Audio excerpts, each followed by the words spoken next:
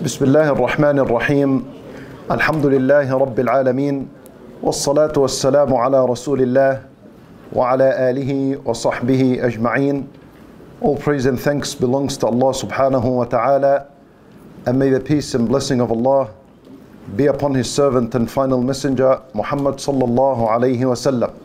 Brothers and sisters in Islam, today and this day and age that we live in, there are many fitan around us, trials and tribulations. There's lots of injustice and corruption and oppression that is taking place all around us. And if a believer is not close to the Quran, he will definitely become lost. And many doubts will creep in his mind, and he will find himself, in terms of his faith, somewhere where he shouldn't be. And so one of the main matters that protect a person's iman, protect his faith from faith-based doubts, misconceptions about Allah, doubts about Allah and His mercy in the afterlife and so on. And one main thing that protects a person from fitan al-shahawat, desires and temptations and sins that are all around us, is no doubt having a solid relationship with the Quran, and more specifically the stories that are mentioned in the Quran. Allah Azza wa Jal, He says in the Quran, the purpose of why He reveals stories and narrates them onto the Prophet sallallahu alaihi wasallam. Allah Azza wa Jal, He says, وَكُلًّا نَقُصُّ عَلَيْكَ مِنْ أَنْبَاءِ الرُّسُلِ مَا نُثَبِّتُ بِهِ فُؤَادَكَ. Allah Azza wa Jal, He says, these are the stories of the prophets and messengers. We reveal them to you for what purpose? Why? Why do I have to know about Nuh alayhi salam? Why do I have to know about Ibrahim alayhi salam? These are prophets that existed hundreds of years ago. We will not be questioned about what they did. They don't know what we do. So why do we have to know about them? The only reason Allah Azza wa Jal says, لِنُثَبِّتَ بِهِ فُؤَادَكَ, so that your heart remains firm and steadfast upon the deen of Allah subhanahu wa ta'ala, upon La ilaha illallah. And concerning the rest of the stories that are in the Quran, other than the stories of the prophets, like a story that is with us tonight, Allah Azza wa Jal says about them, لَقَدْ كَانَ فِي قَصَصِهِمْ عِبْرَةٌ لِأُولِي الْأَلْبَابِ. In the stories of the prophets and the messengers and the stories of the Quran, indeed there is valuable lessons for people of intellect. Ulil albab, the people of intellect, are the believers. A believer is a person of intellect. He uses his mind in every circumstance and situation. Indeed, in the stories, there are valuable lessons for people of intellect. Ibrah, you know what a ibrah is? In the Arabic language, the word ibrah, which we translated as valuable lessons and wisdoms, ibrah comes from the word abara. And abara means to cross the river from one side to the other. That's what abara is. Like a abira is like a little boat that people get on, and it takes them from one side to another side. The idea is that the stories of the Quran take you from misguidance to guidance. They take you from doubt to certainty. They take you from kufr to iman. They take you from life of rebellion and sin to a life of righteousness and uprightness. This is what ibrah is. Every story in the Quran you should find somewhere in your life has become better. Whether it's you thinking of Allah and your thoughts of Allah Azza wa Jal, and His mercy and His forgiveness, and Him being a witness to all matters that happen on earth. After a story in the Quran, your attitude and your perspective about Allah should change to the better. Your relationship with Allah should change to the better. In the end of that ayah, Allah Azza wa Jal said, وَهُدًى وَرَحْمَةٌ لِقَوْمٍ يُؤْمِنُونَ. But the stories that are in the Quran are also hudan, guidance. And this is what we're in need of. We say, اهدنا الصراط المستقيم 17 times a day in our salat. It should teach you and I that the main thing we're supposed to ask Allah on every single day is guidance. Where do I get this guidance from? Is it like something abstract? I just need to ask for guidance and we'll look for it. It might drop from the sky somewhere. Here the Quran, Allah told you. The stories are guidance. So when you say, اهدنا الصراط المستقيم, and then the Imam recites a story that's in the Quran, or you listen to a story of the Quran being narrated onto you, then you need to, as ulil albab, people of intellect, switch it on and say that this story, I shouldn't just listen and be entertained by its events. I should be sourcing and extracting its guidance and seeing how I can develop and better my relationship with Allah Azza wa Jal. No doubt, there is not a book on earth that has this effect. The only book on earth that can have a deep effect on your heart and on your mind and on your thinking and on your decisions is the Quran. No other book on earth. And that in and of itself is a miracle of the Quran. وَهُدًى وَرَحْمَةٌ لِقَوْمِ يُؤْمِنُونَ. And the stories also are a mercy for the believers. And you'll see how as we begin to explain what we have with us. So because we are living fitan and tests and calamities all around us, we cannot afford to distance away from the Quran. So this story that is found in the Quran will no doubt enhance our relationship and our thinking of Allah subhanahu wa ta'ala. And it will bring us a step closer to Allah Azza wa Jal. My brothers and sisters in Islam, we've titled tonight's talk, Youth in Action, the Boy Who Changed the World. And this story, the vast majority of it was narrated by Nabi sallallahu alayhi wa sallam in an authentic hadith that is found in Sahih Muslim. And part of the story, which is the end, was mentioned by Allah Azza wa Jal in the Quran in Surah Al-Buruj.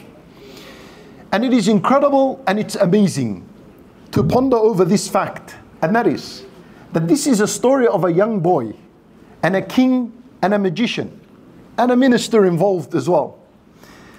This young boy, Allah Azza wa Jal mentions him in the Quran. Yani that means that this boy is a source of guidance and inspiration, not only for you and I, but for the Messenger sallallahu alayhi wa sallam and for the companions. Can you imagine? Allah Azza wa Jal narrating this story of a young boy. What did this young boy do? How did he reach such a status and a level with Allah that among millions and millions of events that happen on earth, Allah will choose this boy's story to make mention, permanent mention of it in the Quran. And we're supposed to memorize it and have this story in our hearts. And the first one who benefits from this young boy is the Nabi sallallahu alayhi wa sallam and all the companions. And then you and I that come. Huge. This is such a huge and a powerful concept to contemplate and ponder over. This is not some boy. This is a boy mentioned by Allah and then mentioned by the Nabi sallallahu alayhi wa sallam to all of us. So we memorize his life, we stop at each and every single word and we analyze what is happening. Brothers and sisters in Islam, the story of this young boy and the king and the magician takes place after Isa alayhi salam and before the Prophet sallallahu alayhi wa sallam. Between Isa and Nabi sallallahu alayhi wa sallam is about 600 years. This story takes place somewhere between that time. When Nabi sallallahu alayhi wa sallam begins to narrate the story and he says, كَانَ مَلِكٌ فِي مَنْ كَانَ قَبْلَكُمْ. He gathered the companions, bi'ithnillah, just like we're gathered today. We ask Allah Azza wa Jal to accept the gathering.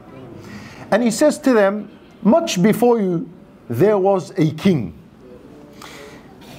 There was a king.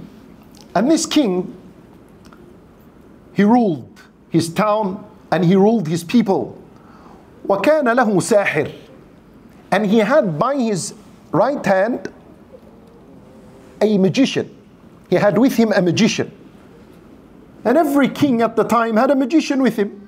What's the point of the magician? You see, the king wants to say to the people that I'm your Lord, worship me. But it's very difficult to convince the people that you're the Lord. So how do you make it easier upon the people? He would bring a magician. The magician will put on a show, some magic, something fascinating the eyes have never seen. And then the king would say, see, I told you I'm your Lord. And then people say, fine, okay, we accept that you're God. Just like what Fir'aun did. Fir'aun had magicians. Magicians put on a show and the people accept that Fir'aun is رَبُّكُمُ الْأَعْلَى. He's the highest and He is the high Lord of ours. He's al-A'la. So this is what the king would do. كَانَ لَهُ سَاحِرٌ. And you see, we want to make a reflection here. This is not just the story of the past.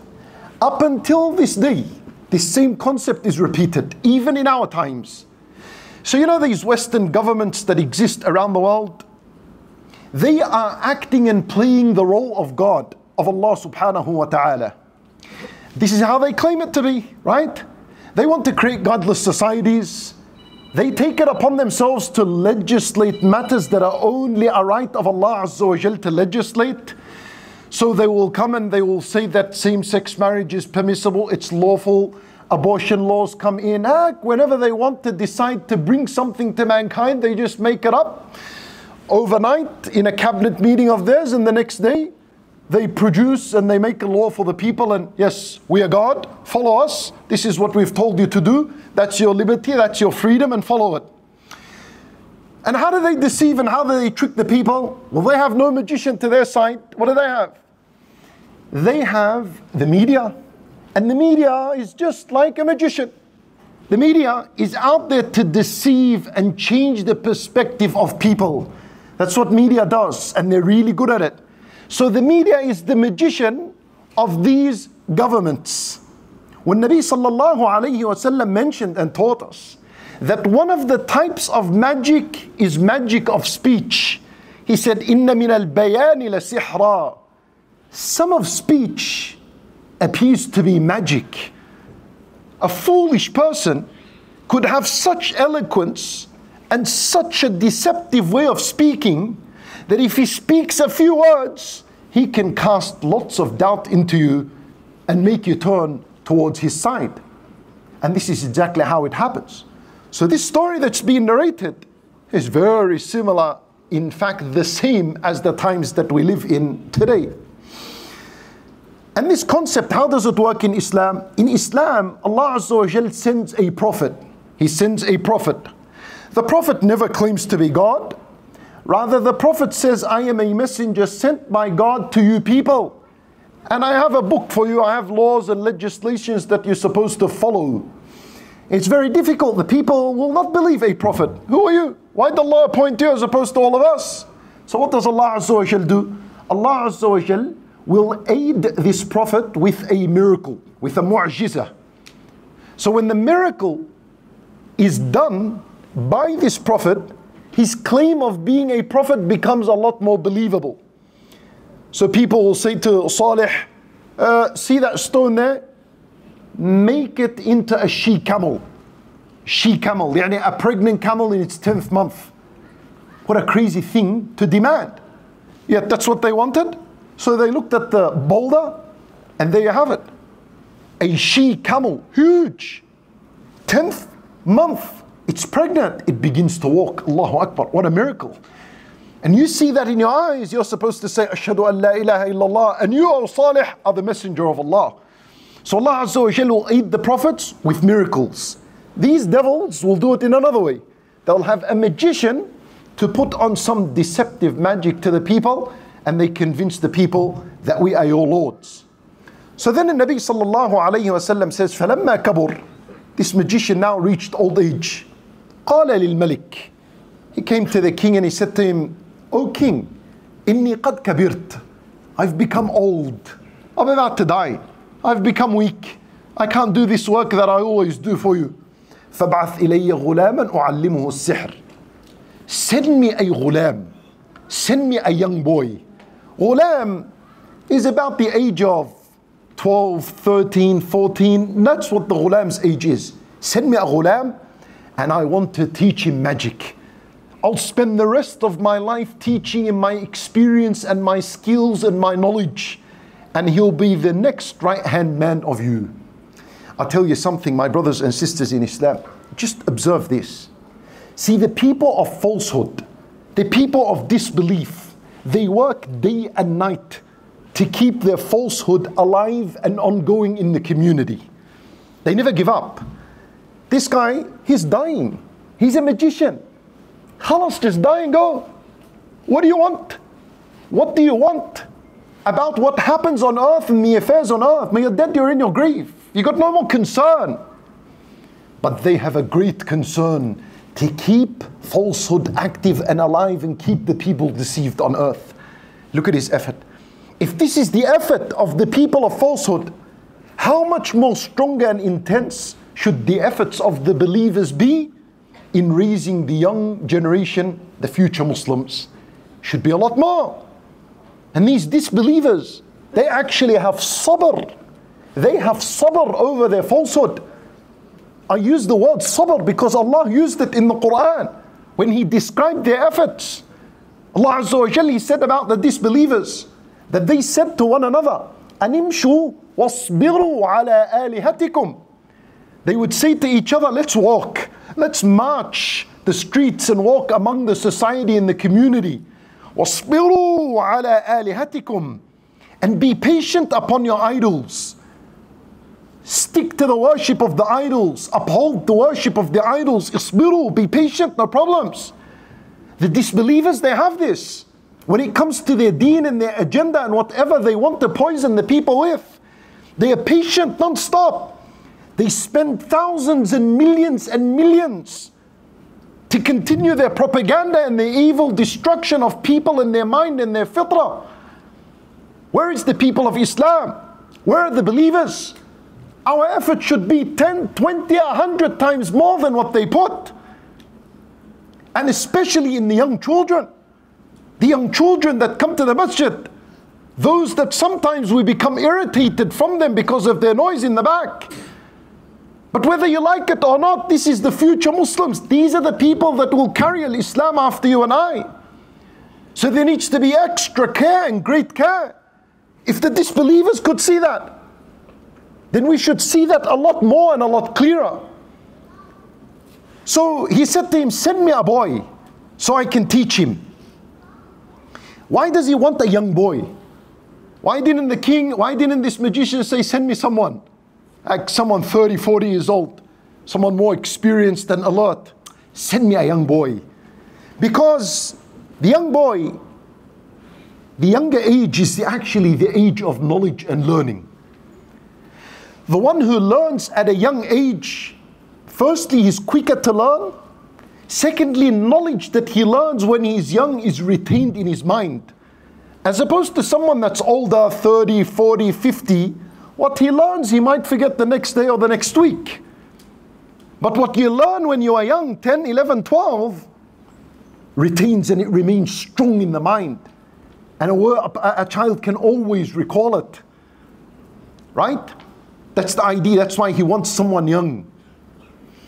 And that's why we need to learn and understand that the age of the youth is an age of seeking knowledge and learning. One big problem we have in society today is we look at these young boys and we say, oh, don't go too hard. Leave him on his Xbox. Leave him on his games. Let him play. This is an age of play and entertainment. Let him be. Let him live his life. What do you mean let him live his life? That age of 13, 14, 15, this is the age of learning. Oh, when do you think the age of learning is? When? If it's not in the younger years, when is that? This is why Nabi sallallahu alayhi wasallam had great concern for the youth.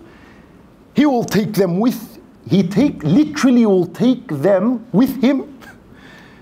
He's on a camel, he brings Ibn Abbas, he puts him behind him. He takes Usama radiallahu anhu, puts him behind him. These are young kids. They're always with him, he's always teaching them. He comes to Mu'adh, he says to Mu'adh, I love you for the sake of Allah. Don't forget, after every salah say, Allahumma a'inni ala dhikrik wa shukrika wa husni ibadatik. Alright, yallah. He'd come, he'd hold them, he'd touch their hands, he'd embrace them, he'd hug them. He would give salam to the young boys, he would pass by them, he would say to them, Assalamu alaikum. He would bring them certain things. There was a young man, his name was Umayr radiallahu anhu, his pet bird died. Nabi sallallahu alayhi wasallam went to him to give him condolences. He considered his emotional situation. It's a bird. Nabi sallallahu alayhi wasallam was there. Wherever the youth were, he was always there. and he would upgrade their skills. He would give them secrets, and he would test to see, would they keep this secret or would they let it go? Heck, Nabi sallallahu alayhi wa sallam was with the youth. Once he gave Mu'adh ibn Jabal a secret. Mu'adh ibn Jabal was a young boy. He wasn't even the age of 10. And he would walk and he would pass by his mother. And he would say to his mother, Nabi sallallahu alayhi wa sallam entrusted me with some knowledge I need to send to someone. She would say to him, what is it? She'd say, mother, I can't tell you. Nabi sallallahu alayhi wa sallam is testing him. What we learn from this is that children at the age of 9 should learn what al-amana is. If I entrust him with something, by the age of 9 he should know how to keep a secret. Are you testing your own children on this or not? See the concern of Rasulullah sallallahu alayhi wa sallam. This was his concern with the youth. And so this is why this magician wants a young boy. فَبَعَثَ إِلَيْهِ غُلَامًا يُعَلِّمُهُ. So obviously the magician requested from the king. The king is in contact with the whole community. He knows where the smart ones are, the intelligent are, the not so bright ones, he knows them all. So he knows where the bright family is, the intelligent family is. He approaches them, bring me your son. Congratulations, he's going to have a position in the palace of the king. This is a life-changing opportunity for this family. I want you to imagine and think of this and the start of this young boy and what kind of life and worldly life was offered to him. You have just been approached by the king, and he has come to your family and says, we see potential in your young boy. He's going to be on the payroll of the king. You people are set for life. You don't have to work another day in your life. You will never face any financial calamity in your life. We've got you covered. Send me your boy. Who wouldn't jump on this opportunity? They jumped on the opportunity and sent the young son go. So this young boy goes and he begins to go to the magician and he starts to learn magic. Allahu Akbar. One of the worst professions in life is to be a magician. The worst people on earth are the magicians. And that's what he's learning. فكان في طريقه إذا سلك راهب فقعد إليه وسمع كلامه فأعجبه. One day, as he's leaving his house on this daily path to the magician, he heard a noise. Halfway on the road, he heard a noise coming from a cave. He went up to the cave and he found a monk, an old man, worshipping Allah Azza wa Jal and reading. Reading what? What was the book that was revealed to Isa alayhi salam? Al-Injil. He was reading the Injil. And he's reading the preserved, pure teachings of Isa alayhi salam. The Injil that had at-Tawheed in it, calling to the oneness of Allah Azza wa Jal. Not the distorted and the altered one. So this monk was a believer in Isa alayhi salam and in La ilaha illallah. What's this monk doing in the cave? Because you need to understand something, I'll explain it very quickly. After Isa alayhi salam, for about 300 years, Al-Injil was as it is. It hasn't been altered, still a Tawheed in there, people were upon the pure teachings of Isa alayhi salam. When the Christians finally met the Romans, and this was about in the year 325, when the Christians met the Romans rejected them and their belief. They said, you people worship one Lord. And us, the Romans, we worship multiple gods. The Romans, they had multiple gods, just like the Greeks. They had multiple gods, and like the pharaohs. So the Romans were mushrikeen, polytheists. So the Christians came together and they made an agreement that they are going to introduce the Trinity in their religion, which is now the concept of, the Father, the Holy Spirit, the Son, and we'll merge them, we'll say these are three different individuals, but they share this one person, which is God. They wanted to merge their religion of Tawheed, having something about God, with the religion of the Romans that was shirk. And this is how the Trinity came about. And its first ever teaching was in 325. And that's when the Bible began to change and the teachings of Isa alayhi salam changed and altered. And anyone after that time that upheld the true teachings of Isa alayhi salam was exiled, was tortured, was punished, was killed. And so this is why the monk is hiding in the cave. He had ran away from society. He's in a cave preserving his deen, doesn't want to mix with anyone. Right? And this is why even the story of Ashab al-Kahf, the people of the cave that you read on Friday, they were also in a cave and ran away from their people because they existed at that time as well. So this is why this monk is in the cave. So he heard him. فَأَعْجَبَهُ كَلَامُهُ. This young boy was amazed by the words of this monk. You see, the fitrah that hasn't been distorted yet is always amazed by the words of Allah Azza wa Jal. Allahu Akbar. I tell you something, my brothers and sisters in Islam, wallahi, a fact. Anyone that had a corrupt, rebellious life and made a tawbah, most likely, actually definitely, it was because of one ayah he heard.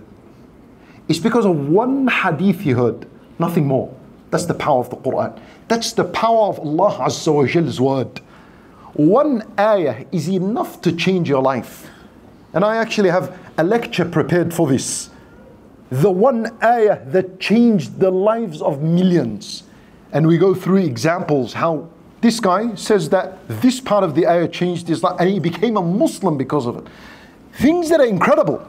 So this is why the young boy is saying, أَعْجَبَهُ. He was amazed. Because all of Allah's speech is amazing. إِنَّا سَمِعْنَا قُرْآنًا عَجَبًا. The jinn, when they heard the Quran, they said, we heard an amazing word. So now, he goes to the monk. He's learning at Tawheed. He's learning the purpose of life. He's learning Islam. And then he finishes from a monk and he goes to the magician. He learns magic. He goes back to his family. Watch it, polar opposites. He's learning kufr and he's learning iman. The worst type of kufr and the best type of iman. فَكَانَ إِذَا أَتَى السَّاحِرَ مَرَّ بِالرَّاهِبِ وَقَعَدَ عِنْدَهُ. And he began to make a habit of this. Every day, before he goes to the magician, passes by the monk, learns about Allah, about the Tawheed, and then he goes to the magician. I tell you something, and I need the young boys to listen very carefully. This monk and the boy teaches us something very important. And that is, as a young boy, you need to have a teacher that teaches you. Do not come out to the world and share knowledge when you have never learnt and appointed a teacher for yourself. This is dangerous, and this is how the religion becomes distorted and corrupted. All along while you're thinking you're doing good. Even the Prophet ﷺ had a teacher, and that would be Jibreel alayhi salam. Can you imagine? The people once, a man came to Nabi sallallahu alayhi wasallam, said to him, Ya Rasulullah, ayyul buldani ahabbu ila Allah wa ayyul buldani abghadu ila Allah. He said to the Messenger of Allah, which land is most beloved to Allah, which land is most hated to Allah? You see, if I asked you this question, how many people would rush to answer it? You've already got something, you've made up something in your mind about which is the most beloved and which is the most hated. You know what Nabi sallallahu alayhi wasallam responded to this man? He said to him, La adri, I don't know. Hatta as'ala Jibreel. But let me ask Jibreel. So he asked Jibreel, what's the most beloved land to Allah? What's the most hated land to Allah? So Jibreel said, I don't know. He went to Allah Azza wa Jal. Allah Azza wa Jal answered the question. He came back to Nabi sallallahu alayhi wasallam. He said to him that Allah said, the most beloved land to Allah is the masajid. And the most hated land to Allah is the marketplaces. Not the marketplace itself, but because of what happens in the marketplace. Of gossip and slander and cheating and swearing and riba and so on. A simple question. Yet the Nabi sallallahu alayhi wasallam has a teacher to go back to and ask, young boys, don't ever. And today, because social media has made it very easy, you just open an account for yourself and say, oh, no, I'm teaching the religion of Allah. You're not. If you don't have a teacher and you've learnt under a teacher, you're teaching something completely different and false. You must have a teacher. And so this young boy finds this monk and he's learning. He has a teacher on top of him. And you'll see his relationship with the teacher, it grows in this story. And look at this. The other beautiful thing is that the monk gave him time. He did not disregard him. The monk didn't say, I'm about to die. Leave me and myself, I'm worshipping Allah. I just want to worship Allah in peace and die like this. I don't have time for you. He didn't disregard it. So the advice is, as older people, don't ever disregard anyone that comes to you for advice and knowledge. You don't know who Allah Azza wa Jalla will use and make him the best and the biggest thing and a role model for mankind. You don't know. This monk had no clue what this boy will turn into. This boy ends up changing the world. All of those hasanat, guess whose scale they're in? In this monk's scale of good deeds. He never once rejected him and disregarded him. He looked after him like a father looks after his own son, and he taught him and gave him the knowledge according to what he is able to do. So this boy began to learn his faith, and at the same time he's learning magic. فَإِذَا أَتَى السَّاحِرَ ضَرَبَهُ. Days go by, and this young boy starts to arrive late at the magician's place. Magician is frustrated by this, and I'm your teacher, you're becoming late. ضَرَبَهُ. He started to become violent towards him, and he began to beat him up. Why are you late? He hits him, and then he teaches him. And you know what? You might think, subhanAllah, he hit him, but it's actually a good thing that the magician hits him. It's actually a good thing. Because this hitting and this bad treatment of the magician is going to have a negative impact on this young boy. And it's going to turn him off from the magician altogether. How was the monk treating him? With kindness and compassion. He dealt with him like an own child of his. And this is going to make a big difference in the decision that this boy is going to make. So I bring you to a point now. The way you treat people and the manners you have with people is very important, and it plays a huge role in shaping their personality and their decisions. Subhanallah. Good treatment, kind treatment. Imagine the monk was the one hitting the young boy, and the magician was the one being compassionate and kind with the young boy. What do you think the young boy would have become? Very easy to... The results of what we're going to share would have been completely different. And so this is why the caller to Allah and the parents as well, and anyone who has responsibility over young children, must be very delicate and extra careful and compassionate with the young ones. More than the compassion and the delicacy a surgeon will have with his patient as he's operating on his heart.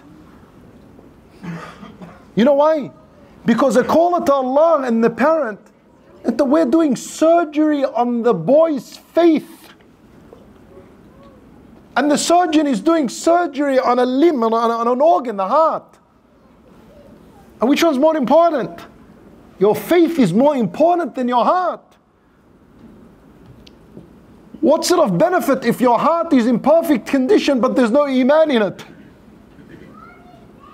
So the da'i, the caller to Allah, must be more sensitive upon those who he's preaching to than a surgeon with his patient. Allahu Akbar. This is some beautiful advice that was given by Shaykh Ibn Baz rahimahullah when he was addressing a group of students of knowledge. When Nabi sallallahu alayhi wa sallam says, مَا كَانَ الرِّفْقُ فِي شَيْءٍ إِلَّا زَانَهُ. Anything that has compassion and kindness with it, it'll always be good. It'll look beautiful. And anything that has violence and roughness with it, إِلَّا شَانَهُ. It'll be disgusting and despicable. Subhanallah. And I tell you something, the question is not always about how many people became Muslims because of the good treatment of Muslims. Many became Muslims because of the good dealing of Muslims. But the real question that we're supposed to ask one another, how many left Islam And how many wanted to become Muslims but abandoned the entire path because of the bad manners and treatment of Muslims? That we need to be careful of, and that we need to change. And we need to take inspiration from this story, that even in tough and difficult and incredible times, the believer always needs to be known by his manners and good treatment of others. He needs to be known. Like this monk is existing in a very difficult time. Very difficult time. He can't even worship Allah in peace. Yet he upholds his manners as a believer. And so this is something that will save us and give us guidance and light in this time of trouble and tribulation. فَشَكَى ذَلِكَ إِلَى الرَّاهِبِ. So the young boy, he complained to the monk. He said to him, "Ya monk, this magician is beating me up. It's too painful. What do I do? Give me advice." See, he's going back to his teacher to take advice. He said to him, إِذَا خَشِيتَ السَّاحِرْ فَقُلْ حَبَسَنِي أَهْلِي وَإِذَا خَشِيتَ أَهْلَكَ فَقُلْ حَبَسَنِي السَّاحِرْ. He gave him a solution, a way out. He says, if the magician hits you again, just tell him, "Look, I was held back my family. My family held me back. That's why I'm late." And if you feel that your parents are going to become rough and abusive towards you because you're coming late, tell them the magician held me back. That's lying. But this type of lying is permissible for the greater benefit. And this is a principle in Islam, right? Yani imagine now, I give you a scenario. Let's say someone is hiding in your house, and a gunman rocks up to your house and he says, "Is such and such in your house?" Are you allowed to lie in this situation? Of course, lie, say he's not in my house, because you're going to save a life. Don't stand there and say, "Hey, wallah, he's in my house. Wallah, now I fear Allah Azza wa Jalla. I need to speak the truth. Allah, accept my taqwa and honesty from me coming. He's inside the house." Then you cause the destruction and the death of a life. So the idea is you need to weigh up the situation. And at times, this lying would be permissible. So this is what this old monk, wise monk, teaches this young boy, and that's what he implements for this time that he's still going to the magician's house. فبينما هو كذلك إذ أتى على دابة عظيمة قد حبست الناس. Now, there's going to be a shift in events. One day, as he is walking to the magician's house, all of a sudden there was a huge beast that had blocked the path of the people. People on this side can no longer get to this side, and those on this side can no longer get to that side. There's a huge beast. In At-Tirmidhi, one narration mentions there was a lion, Allahu A'lam, but there was a huge beast there. Very scary. No one has ever seen its size, and everyone's moving back, and no one knows what to do. So this young boy took upon himself that he's going to do something.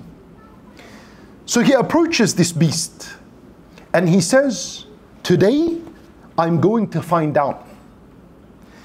Al-yawm, I'm going to find out if the religion of the magician is better or the religion of the monk." He's going to find out today. So he took a small stone in his hand and he approached this beast. And he said, "Allahumma in kana amru al-rahibi ahabba ilayka min amri as-sahir faqtul hadhihi ad-dabba." He said, "Oh Allah, if the religion of the monk is more beloved to you than the religion of the magician, then kill this beast." And he threw the stone, and the beast died, and the path opened up for the people and they walked. Allahu Akbar. But there's a lot of things to reflect. Brothers and sisters in Islam, the idea here is this. Notice his words.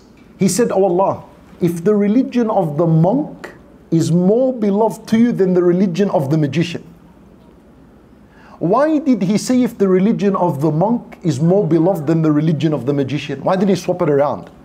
He could have said if the religion of the magician is more beloved to you than the religion of the monk, then kill this beast. He swapped it.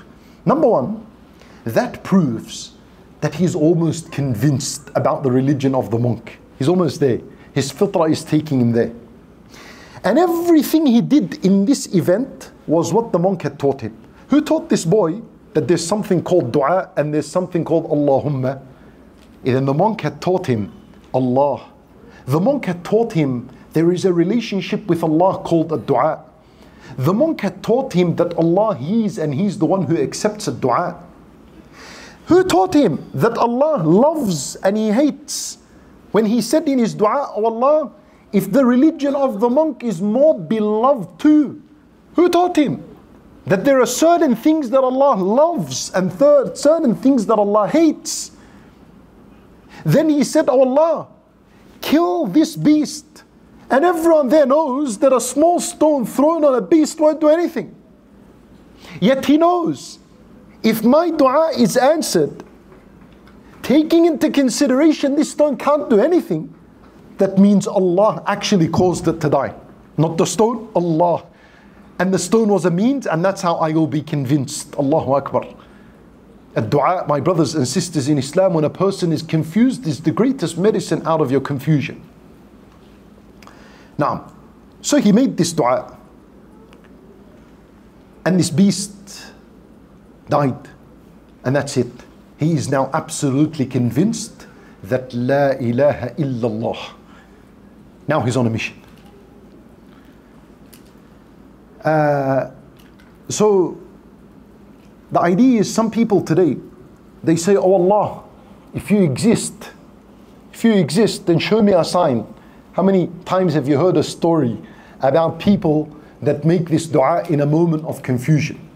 But just the mere fact that you said, "Oh Allah," khalas, you're there. You already believe. Otherwise, who are you calling to?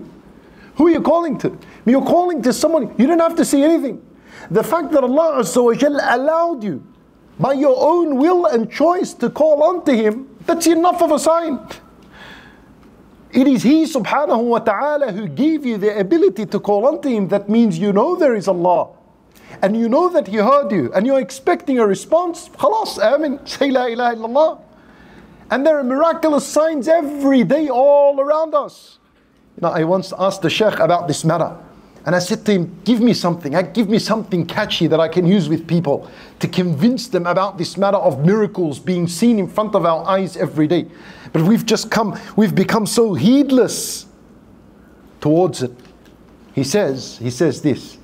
He said, and I'll give you this as an example. Say this is a wooden table, yeah? If I tap this wooden table and I pulled out an orange from here and I said to you, people, this is an orange, would you all be surprised and amazed? No doubt. How did an orange come out from this wooden table? Because this is something supernatural. Oh, subhanallah, we've never seen anything like this. But you know what? Apples every single day are picked from wooden tables.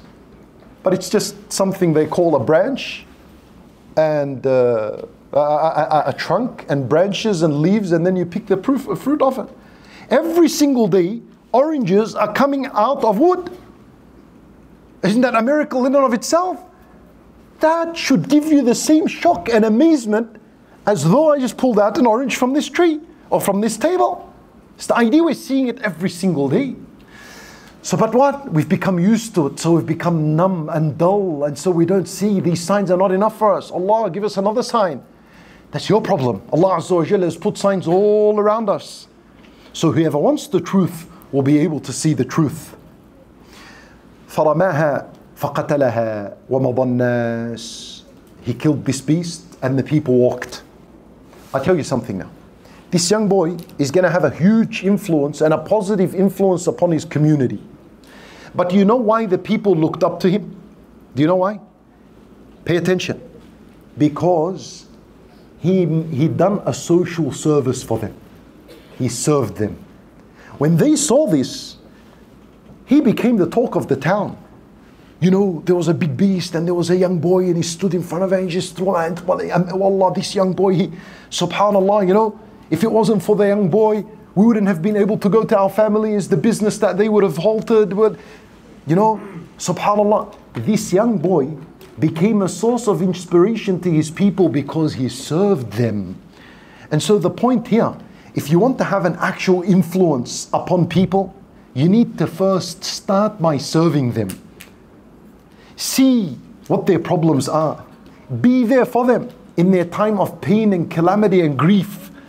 Offer them advice. Offer them money if you're able to help them financially. Do a social service for people. When people just rock up, right, and give a talk, or nowadays open account in social media and ask, why don't people listen to me? People don't, this is not how it works. And every single prophet served these people. Before he became a prophet, every single prophet served these people. So that's the idea, and this is what this story is teaching us. And this is why one of the great matters that you're supposed to raise the children upon, there are certain matters you're supposed to raise children upon if you want them to actually be influential leaders in the future. One of these matters is to teach them to help others, to serve others. Because a great leader is someone who was raised and nurtured upon helping others in his society and his community. Subhanallah, such a person doesn't have to speak a lot of words. If later on there is a problem in the community, all he has to say is a few words, and people respect him and look up to him because of the service he has done for them. And that's what we are learning from this boy. And this event of this beast dying, it's a karama that Allah gave him. You know what a karama is? What is a karama? It's a miracle that is given to other than the prophets. Why does Allah Azza wa Jal give people karamat? There are many reasons. One of the reasons to keep them steadfast upon the deen. And whoever was given a karama, a miracle, other than the prophets, that doesn't necessarily mean he's better than another believer who never received or was granted a karama in his life. That's something we need to understand. So, just because this karama happened, it doesn't mean that this boy is better than the monk, for example. And so this boy becomes the talk of the town, and then the Nabi sallallahu alayhi wasallam says, فَأَتَى الرَّاهِبَ فَأَخْبَرَهُ. This young boy is excited. He went to the monk and he informed him about what happened. He said to him, this is what happened. There was a beast and I killed it and I made this dua, and I'm absolutely convinced that Allah Azza wa Jal is the one Lord worthy of worship. Allahu Akbar. The monk congratulates him. Oh, mashallah, he entered into Islam. Then Ar-Rahib, this monk, listened to what he said. He said to him, Ay bunay, my dear son, Anta al-yawma afdalu minni. Today, you are much better than me. Allahu Akbar. The humility of the teacher with his students. And that's how he should be. A successful teacher is the one who raises students that become much better than him. That's success. As for the teacher who's arrogant and making sure that no one precedes him in level and degree and knowledge, then that's an unsuccessful teacher. So look at this rahib. And that's not necessary. This monk could be better than the young boy, but that's his humility. And that's what we are taught as believers. One of the things that we are taught as believers is that when you meet someone, you should have in your heart a belief that that person is better than me. I sit here with a belief that all of you before me are better than me. But then you say, I hope that I'm better than you in the sight of Allah Azza wa Jal. That's what you hope. But as conversation and when we meet each other, that's the mentality that is supposed to be in your mind. You meet your brother with the attitude that he's better than you. If he's younger than you, that means he committed less sins than you. So he's better than you. If he's older than you, that means he's worshipped Allah a lot more than you have worshipped. So he's better than you. In every sense, you can convince yourself that he's better than you. One of the main diseases we have in the ummah today is people belittling one another, thinking that they are better than them. You see someone upon a sin, subhanallah, look at these people, right? What about your own sins? What about the shortcomings that you have between you and Allah Azza wa Jal? So this door is endless. We can open and talk about it all day. But have this kind of knowledge and inspiration from this story, that when you meet someone, he's better than you, and you can hope that you are better than him in the sight of Allah Azza wa Jal. And anyone who assumes he's better than someone else, then that is the exact words and the methodology of Iblis. Isn't that what Iblis said? When he said, Ana khayrun minhu, I'm better than Adam. So anyone who actually dares to think like that, Huh? No matter what kind of level you're in your knowledge and your worship, you are treading the path of Iblis. So one needs to be careful and refrain from this type of attitude and thinking and from these words. Now, and don't get this wrong. Sometimes you can advise someone of wrong they're doing. And that doesn't necessarily mean that you're saying you're better than them. But there is a common misunderstanding among people that if someone advised me about my sins, about my hijab, about my haircut, about my beard, automatically the one being advised thinks, who's this guy? He's trying to sound like he's better than me. La, that's not the case. Advice is supposed to be given.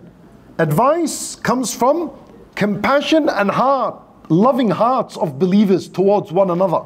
Because we're on this same earth, we have the same Lord, and we're supposed to be encouraging one another upon goodness. If I see you falling short in your relationship with Allah, I'll say, brother, come here. Allah Azza wa Jal forbid this. This is haram, and that's how it's supposed to be done. And my attitude while saying this, I'm not thinking I'm better than you. I'm just correcting you in something that you need correction on. Now, طيب. وإنك ستبتلى فإذا ابتليت فلا تدل علي. Allahu Akbar. He said to him, today you are better than me. Look, he said to him, قد بلغ من أمرك ما بلغ. MashaAllah. Look at the person you have become. You're a young boy. If this is what Allah has given you and you're young, what is going to happen with you when you grow older and older? That's how the monk is convincing himself that this young boy is better than him. Monk looks at himself, I'm an old man, sitting in this cave, worshipping Allah, distant myself from the community, I don't want their trouble. See how he's convincing himself? Yet this monk doesn't know that everything the boy that he's going to do, it's going to be all in the scales of this monk, subhanallah. Then he said to him something important. He said to him, وَإِنَّكَ سَتُبْتَلَى. He said to him, my son, you will be tested. You will be going through intense calamity and test after test. And if you are ever to be tested, فَلَا تَدُلَّ عَلَيْهِ. Don't tell the people where I am. Keep that a secret between me and you. Don't give up my location. Subhanallah, I want you to think of something now. This young boy has the choice of continuing to go to the magician, set up his future forever, remember, make as much money as he wants, demand whatever house and palace he wants. He's going to be the right hand man of the king. He's going to live the best life. According to some people, they think this is the best life. Money, wealth, marry who you want, houses, cars. You can have what you want. You're the right hand man of the king. He could have went down that path, or the other option is this path. An old man, poor, he's a fugitive of the law, he's ran away, basically he's seen as a criminal. The boy is being told, be careful, you're going to be tested. Down this path, no wealth is promised, no dunya is promised. Yet what did this boy do? You know that famous thing of people say, deen over dunya? That is a practical implementation of it. And he preferenced and prioritized the deen over this dunya. But look what kind of dunya he had. He had it all set up. And he's young. Yani he can enjoy years and years of it. That's why this boy becomes a motivation. Allah Azza wa Jal changes the world on hands like this, that are never poisoned by the dunya and never distracted by its glitz and glamours and temptations and attractions. It was there. He doesn't even have to ask for it. It's already come to his doorstep. Yet he abandoned it all. And he was ready to say, La ilaha illallah. Am I going to face tests? Let it be. For Allah's sake, Allahu Akbar. When Iman hits the heart and it penetrates the heart, nothing could be offered to you as a replacement for it. Allahu Akbar. So this boy, he's going to change the world now. That's why the Nabi sallallahu alayhi wasallam said, one of the 7 categories that enter the shade of Allah on the day of judgment is what? What was the second one? شَابٌ نَشَأَ فِي طَاعَةِ اللَّهِ. A young youth a young boy that was, or a girl, that was raised upon the deen and nurtured upon the deen of Allah. Because it's a big sacrifice. So there's a huge reward. That you come out of your grave, everyone is panicking. They yalla, go to the shade, sit under the shade, relax, wait until everything is over. And then, well, much before that, you'll enter the paradise. What a reward. I tell you, the day of judgment is no joke. People coming out of their grave like locusts, running around, everyone's terrified, naked, barefooted, uncircumcised. Where do we go? People are drowning in their sweater. Chaos.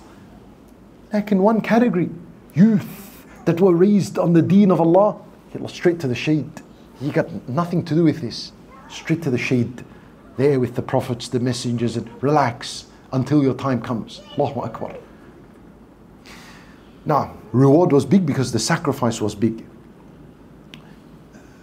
وَإِنَّكَ سَتُبْتَلَى. You're going to be tested. He's been told this in the first day of his Islam. The deen is no joke. You say La ilaha illallah, you better prepare for its path. And you know, some people have this distorted misunderstanding. They think that the day I say La ilaha illallah, Allah now is going to love me and I should never face a test in my life ever again. Then when the test starts hitting him, he says, brother, all I saw since I said La ilaha illallah were tests. All I saw when I came to the masjid and started praying my first salat is sickness and problems and trials, and I didn't have this in my rebellious, corrupted life. Why is it all hitting me now in Islam? Shuf, Allah doesn't need you. You go back to the same way you want. Go. Like, this is a test. Allah is cleansing you with it.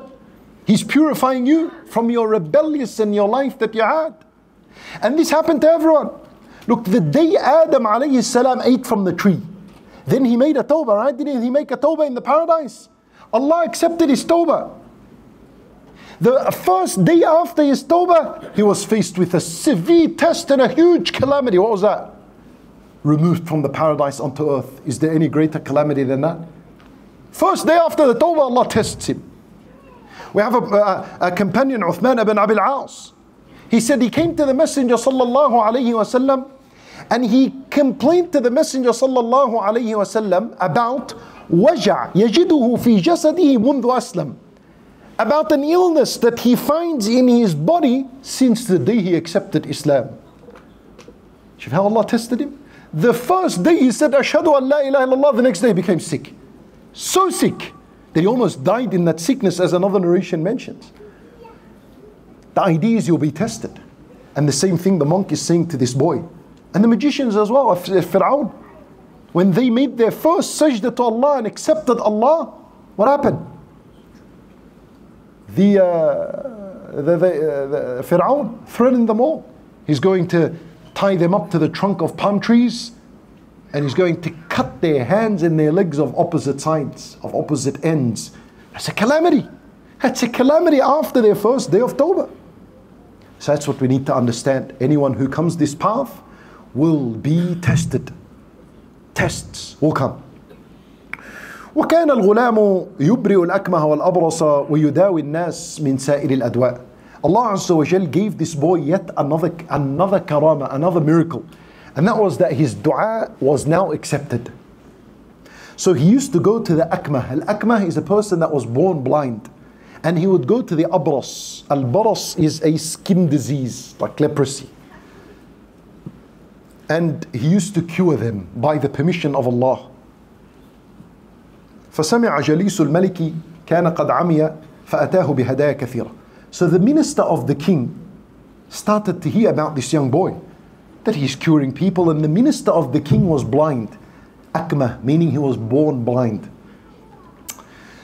Alright, so this minister, you know the ministers, they're all about dunya, they know money, they know gifts, they know bribery, that's all they know, the ministers. So he went and gathered so many gifts, so much dunya, and he went to the young boy and he said to him, look, I've gathered and collected all these gifts for you. I'll give it to you if you can bring back my sight. طيب. So now the young boy, he says to him, إني لا أشفي أحدا. I don't cure anyone. إنما يشفي Allah. Allah is the one who cures. فإن أنت آمنت بالله, if you believe in Allah, I will make dua and Allah would cure you and He will return your sight. Shuf, the priest is speaking about money. I'll give you this much gifts. The young boy didn't even comment on this. He didn't say, well, Jazakallah khair, I don't want your gifts, keep them on that. He didn't even regard it because it means nothing to him. The boy commented in the Aqidah part. When this minister actually believed, because they still think that he's going to the magician, oh, this is his magic, he can cure the blind, please come cure my sight. He took opportunity and he taught him about Allah. He said, I don't cure. It's Allah, the one who cures. Believe in Allah, I'll make dua and Allah will cure you. And so, this is something that we learn. Muslim doctors should take advantage of their kuffar patients and preach Islam to them. Just like what this young boy is doing. Preach Islam. Like in Nabi sallallahu alayhi wasallam, he visited a Jewish boy that was about to die. After he visited him and spoke to him and comforted him, he said to him, Aslim, embrace Islam. And the young boy looked at his dad and his father said, obey the messenger of Allah, Ati' Abul Qasim. And that young Jewish boy accepted Islam. When Nabi sallallahu alayhi wasallam walks out and he says, Alhamdulillah that Allah saved this child through me. See the ID? Yes, the ID is when you visit a disbeliever, and it's allowed to visit a sick disbeliever, no problems. And that hadith was the proof for it. Then expose them to the religion of Islam. فَأَتَى الْمَلِكِ. And so now he's got his sight back. So the minister came back to the king and he sat with him, just like he always does on a normal day. So the king noticed and he said to him, مَنْ رَدَّ عَلَيْكَ بَصَرُكَ. Who returned your sight to you? He said, Rabbi, my Lord. The king said to him, أَوَلَكَ رَبٌّ غَيْرِي. Do you have a Lord besides me? He said to him, yes, my Lord and your Lord is Allah. So he took him and he kept beating him until he gave up the location of the boy and the story of the boy, and that the boy is the one who taught me La ilaha illallah, it's not me. So he brought him. Allahu Akbar. But the minister's steadfastness is indeed incredible. Yani, the monk has always been worshipping Allah. We understand his steadfastness. And the boy has learned a lot about Allah and miracles are happening, so we understand his steadfastness. But the minister, I think the champion in the story is the minister. Look at his firmness. Just yesterday, just a few hours ago, his sight came back to him. He's able now to observe the world. He can see color has meaning. He can see his family, his wife, his children. He can enjoy life with his sight. Yet he will not prefer ad-dunya over the deen of Allah Azza wa Jal once it has penetrated and entered his heart. Allahu Akbar. And look at him. He's saying to the king, my Lord and your Lord is Allah. Allahu Akbar. The firmness, the steadfastness in teaching at-Tawheed after having learnt it just hours ago. Shuf, subhanallah, every individual in this story is a champion. Allahu Akbar. And the idea is here. Nabi sallallahu alayhi wasallam is teaching us through this part of the story that when a person becomes steadfast upon his deen, there are signs for this. Look at how your dunya has become in your eyes. Has the dunya become worthless and insignificant in your eyes? If it has, then that's real steadfastness. You need to see, since the day you made a tawbah and turned back to Allah, what have your priorities in life become? Have your dreams changed? Has your thinking changed? Has your personality changed? Have your decision changed? Do you see this worldly life as something insignificant compared to the afterlife? Do you see the afterlife and meeting Allah as being the greatest priority in your life or not? Because if these matters have changed in your life, then that is how steadfastness upon Iman looks like. And we learn this from the minister, from the monk, from the young boys. Look how their thinking has changed. Look how their personality has changed. Look at what their greatest concern is. when the boy and the minister had the world at their disposal. That's what steadfastness looks like. And so this is what we're learning from this part of the story. And of course, from the practices and the ways of Allah Azza wa Jal is that He tests His righteous slaves. Because what happens now, and Nabi sallallahu alayhi wa sallam says, the young boy is brought. And the king says to the young boy, he says to him, my son, has your magic reached the point where you're able to give sight to the blind and cure the one who has a skin disease? He says to him, king, I don't give cure to anyone. Allah is the one who gives cure. So the king took the young boy and he began to beat him up until the young boy could no longer bear the pain and he gave up the location of the monk. So they brought the monk and they said to the monk, because he's the head of everything, now they've brought the head. They said to him, denounce your deen.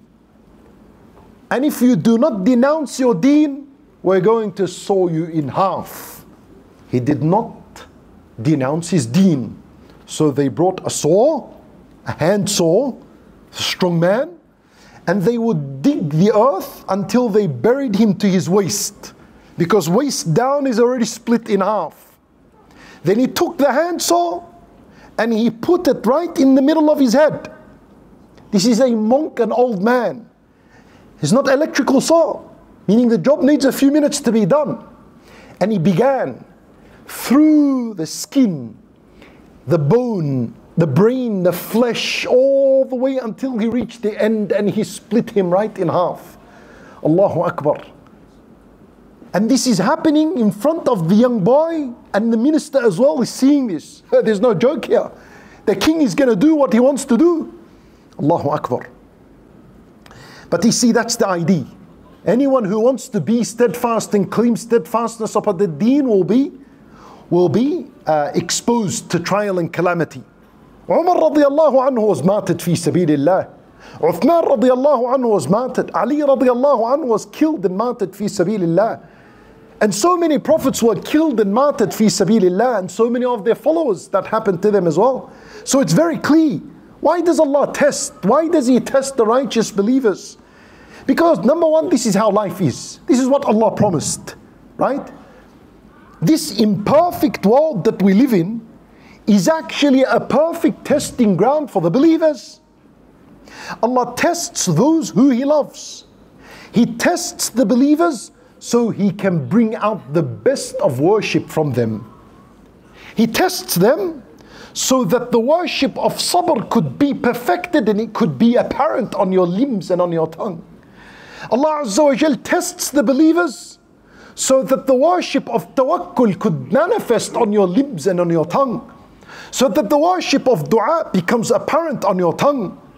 So that the worship of istighatha and isti'ana, seeking only Allah's help and crying to Allah, can become apparent.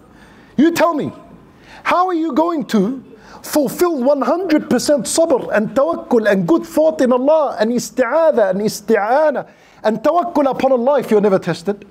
How are these beautiful types of worship that lead you to the paradise, how will they ever manifest and become displayed on your body and your tongue if you're not tested? How? They won't. So Allah Azza wa Jal tests you so these beautiful worships come out and they're a reason for your paradise. And at the same time, you lose nothing. You're benefiting as well. Through this test, you're being purified and cleansed. You're being raised in elevated ranks, and you're also growing stronger in your iman, preparing for the meeting with Allah Azza wa Jal. That's why in the dua, Nabi sallallahu alayhi wa sallam, he would say, وَلَا تَجْعَلْ مُصِيبَتَنَا فِي دِينِنَا. Imagine this. Nabi sallallahu alayhi wa sallam would say, oh Allah, don't test us in our deen. You see, you can either make one of two. You'll either be tested in your faith, in your deen, like if you abandon salat, you abandon the Quran, you abandon al-hijab, you abandon the teaching of Islam. It says it's dangerous. You're being tested in your faith. Or you could either be tested in your worldly matters, health and wealth, relationships and so on. In the dua, Nabi sallallahu alayhi wa sallam would say, oh Allah, don't make our tests in our faith. What does that mean? It means make them here in the worldly life. Don't test our faith. And then he would say, وَلَا تَجْعَلِ الدُّنْيَا أَكْبَرَ هَمِّنَا. And don't make this worldly life our greatest concern. So much so that it becomes our priority and we forget about the afterlife and preparation for it altogether. So tests will come in this worldly life to keep you in that range where the dunya does not overtake your heart. Then they brought the minister, denounce your deen. He didn't denounce his deen, he chopped him in half as well in front of the young boy.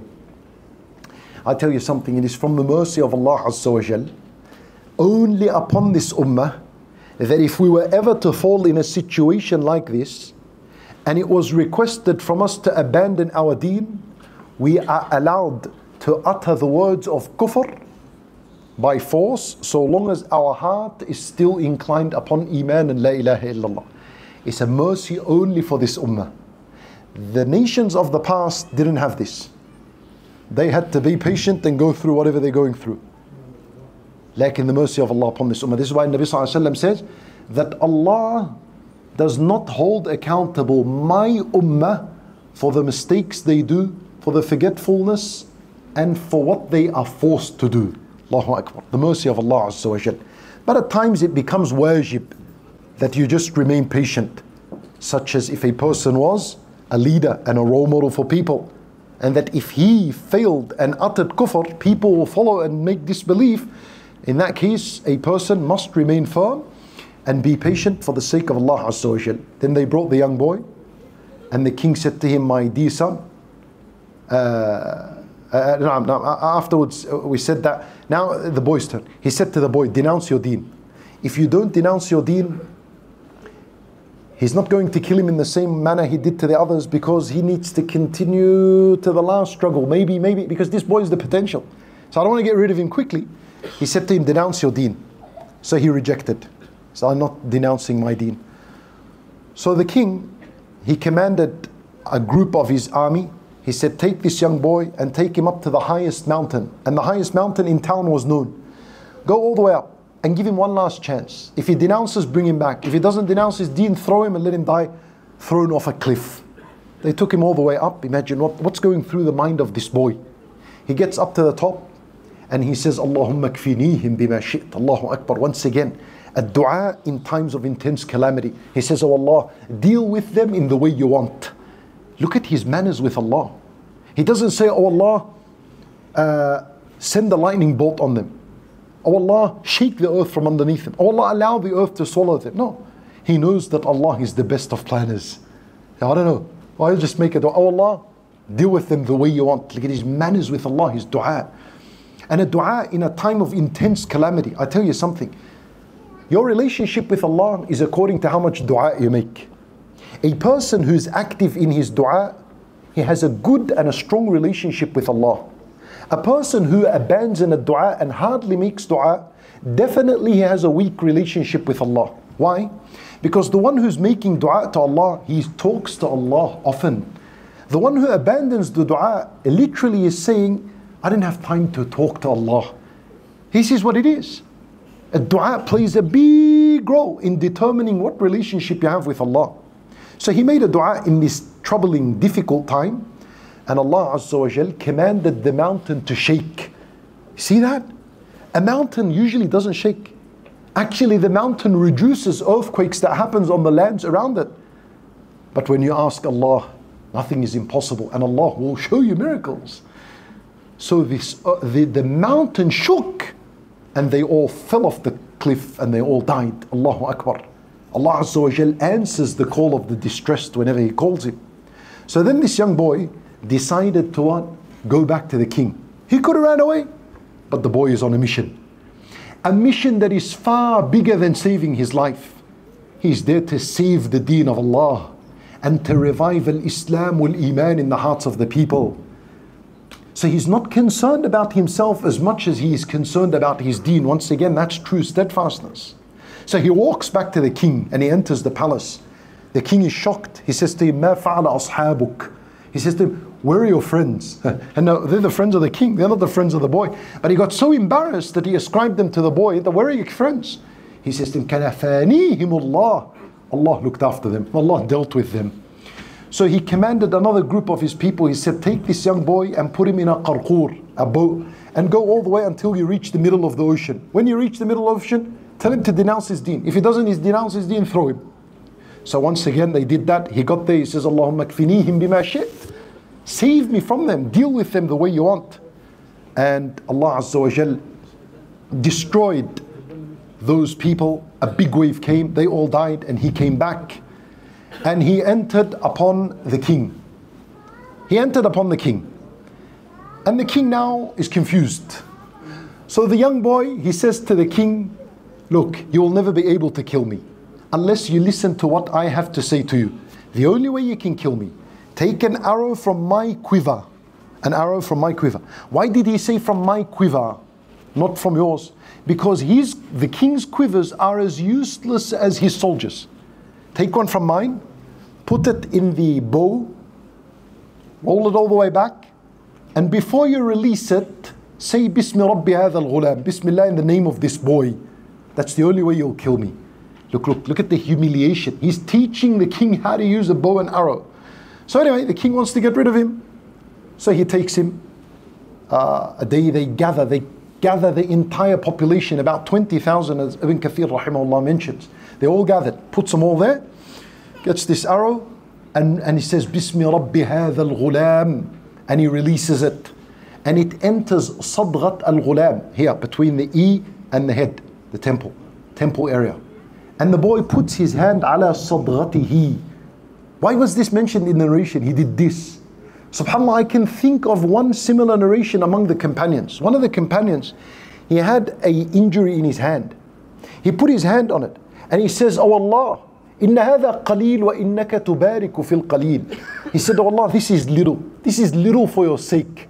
And you put barakah in that which is little. What is he saying? He's saying, make this small injury become a big injury that it causes my death and I die for your sake. Allahu Akbar.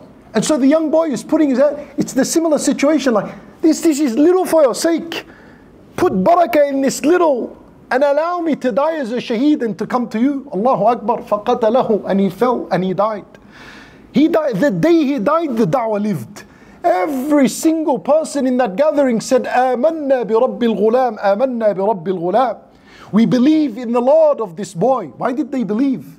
Because they saw in their eyes that this boy was not able to be killed except by the name of his Lord. That means there is a Lord and he's the truth.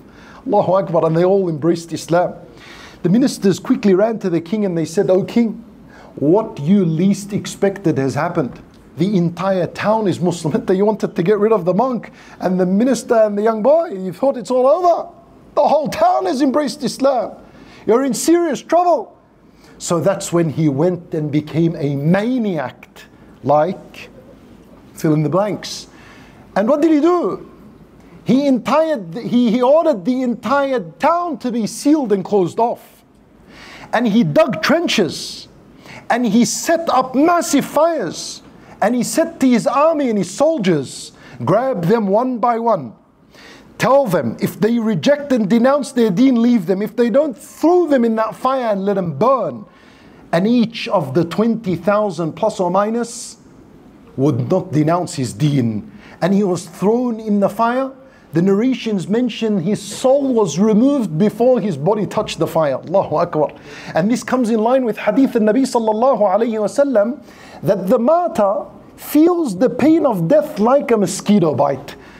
They had died before they reached to the flame. What did they lose? You know these people? Allah says about them in Surah Al-Buruj, إِنَّ الَّذِينَ آمَنُوا وَعَمِلُوا الصَّالِحَاتِ لَهُمْ جَنَّاتٌ تَجْرِي مِنْ تَحْتِهَا الْأَنْهَارُ ذَلِكَ الْفَوْزُ الْكَبِيرُ. This is the greatest success. I ask a question. What is the greatest success? What did they do? Yeah, my brothers and sisters in Islam, they have iman less than 2-3 hours max. That's all they've been believers for, a few hours. What's al-fawz al-kabir? What did they do? What did they achieve in life? What salat did they pray? What fasting did they do? What charity did they do?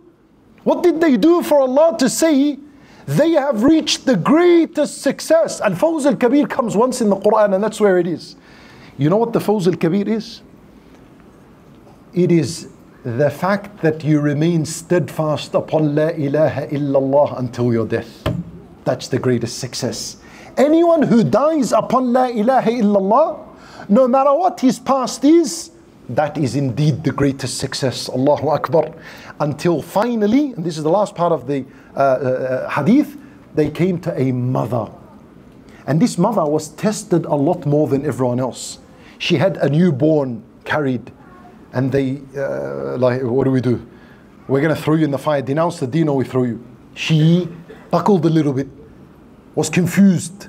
So Allah Azza wa Jal gave her and aided her with a miracle. Allahu Akbar. You know, when Allah says, Inna ma'al usri yusra, that's a clear manifestation of it. That young boy, newborn, who usually doesn't talk, spoke. And he's one of 4 newborns that would speak, as the Nabi Sallallahu Alaihi Wasallam would tell us. But this boy would say, Isbiri ya ummah fa innaki ala al-haq. Be patient, O mother, for indeed you are upon the truth. How beautiful is this? That Allah Azza wa Jal soothes and comforts the believer in a time of intense calamity. And so when she heard this, they took her and her baby and threw them both in the fire. Allahu Akbar. But you see, this isbiri fa innaka ala al-haq. This is advice we give one another. Brothers and sisters in Islam, be patient. Be patient upon the deen of Allah.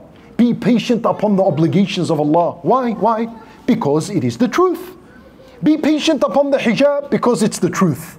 Be patient upon your prayers because it's the truth. Be patient upon La ilaha illallah because it's the truth and there's nothing more true than that. فَإِصْبِرْ فَإِنَّكَ عَلَى الْحَقِّ. You're upon patience. You're upon the truth, and that's what allows the believers to enter the paradise. Finally, my brothers and sisters in Islam, I conclude with this point, just so that we can clear something here. In the Quran, Allah Azza wa Jal mentioned how He has cursed the people of Al-Ukhdud, the king and those people that had committed this atrocity and this genocide of their own people. Allah Azza wa Jal, He says, and you know, when something like this happens, what's the first thing people doubt about Allah? When a genocide happens, like the one that happened in this story, the first thing that people start doubting is about Allah. Where is He? Where's Allah? Can't Allah see all this? Why doesn't Allah do anything? I'll tell you something, watch this. Something unique.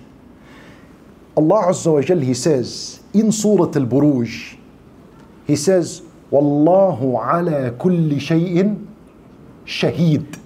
Allah Azza wa Jal says, وَهُمْ عَلَى مَا يَفْعَلُونَ بِالْمُؤْمِنِينَ. He said, فَعَالٌ لِمَا يُرِيد. Right? He says, and Allah is upon everything a witness. He's been a witness to everything all along. This is the point. Every single calamity that happens in your life, in one way or another, doubt will creep into your mind concerning one particular name of Allah. The stories of the Quran, if you notice, the name of Allah that is mentioned within the calamity is the name that people will doubt the most about Allah. And you see this story, Al-Buruj, when you hear of it, 20,000 being genocided and killed, where's Allah? In the same surah, Allah will say, Allah ala kulli shay'in shaheed. He saw it all. Don't you dare doubt that Allah Azza wa Jal is a witness to all of this. Don't you dare doubt. And every single calamity in the Quran, read it, go tonight, and this is your homework. Every calamity of a prophet, observe the name of Allah that is mentioned. You will find that that is the name of Allah that people will doubt the most when they face that same calamity. Ayub alayhi salam, 18 years of sickness. What's the name that you'll doubt of Allah the most? That He's the most merciful. Yet He will say, وَأَنْتَ أَرْحَمُ الرَّاحِمِينَ. You say, do that as a project for yourself and see how true it is, subhanAllah. So the idea is inspirational story. We ask Allah Azza wa Jal that He guide us through this story. We ask Him subhanahu wa ta'ala to accept from us. We ask Allah Azza wa Jal to forgive us and to grant us all acceptance. Jazakum Allahu khairan for your attentive listening and your patience. Wallahu a'lam wa sallallahu wa sallam wa baraka ala nabiyyina Muhammad wa ala alihi wa sahbihi ajma'een.